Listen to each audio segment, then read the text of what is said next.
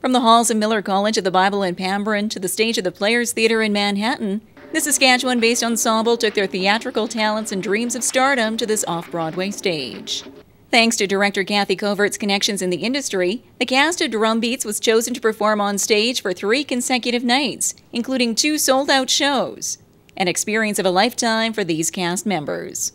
The first time was quite nerve-wracking. We were a little nervous backstage, but afterwards, once we were on stage, we were having a blast. We actually got to have the president of the mission that sent the missionary in our own story. He came and watched our show, and that was amazing to meet him, and it kind of brought the story to life.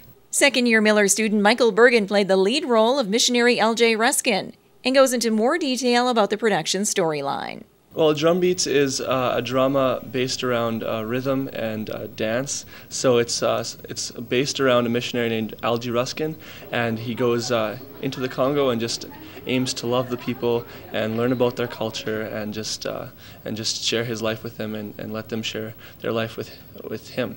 Cast member Caleb Drager was one of the many on stage playing percussion and living out his lifelong enjoyment of the arts, bringing back fond memories of the New York experience. I have a big love for music, and I definitely love to get into that. And if that ever took me back to New York, I would definitely go. And I love drama as well. So, I mean, they mixed together, and it was perfect for me. And I'd love to head back there someday, maybe.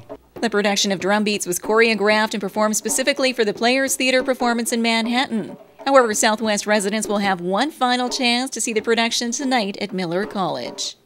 Millar College of the Bible is located in Pambrun, approximately 45 minutes southeast of Swift Current.